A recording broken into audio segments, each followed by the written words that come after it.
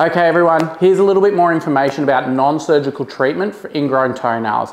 Particularly when our patients are at home, they're going to be jumping out of their footwear or their enclosed footwear and into their sandals and thongs because it's going to take the pressure off. But when they are in their enclosed footwear, a deeper, a wider, maybe a longer toe box or shoe is going to put them in a much more comfortable position.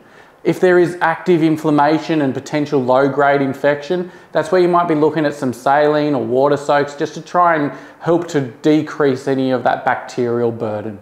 You know, getting through to your local podiatrist or jumping through to have a bit of a further look at the podiatry conservative options of just excising that nail side and retraining how that nail grows out is a really good conservative option, and a lot of people with ingrown toenails can have these fixed, particularly if they're a once-off. When they've happened a fair few times, it may be that a surgical option's a better option, but really, you know, that could be our first point of call for those that are, you know, particularly wanting to get back on their feet and stay on their feet in the shorter term to medium term as well. And that, you know, depending on the patient, could fix it forever. It could fix it for, you know, 4 to 6 weeks, or it could be, if it's a really bad one, potentially not resolve that pain. And that's where surgery may be a better option in this case.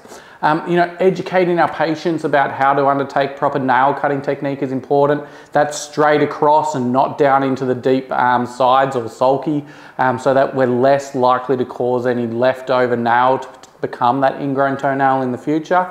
But really checking the biomechanics as well, particularly for patients that have got a really nice abductory twist, you know, potentially more pronated or flatter in their foot position. They might be overloading some of the, you know, the sides of their nails, causing some of this concern to be exacerbated of what's already happening. If there is infection, then do consider antibiotics, getting on top of that sooner rather than later. But for the moment, this has been non-surgical treatments for ingrown toenails. Hit the subscribe button and look at some of our other videos, and we'll see you at the next session. Cheers.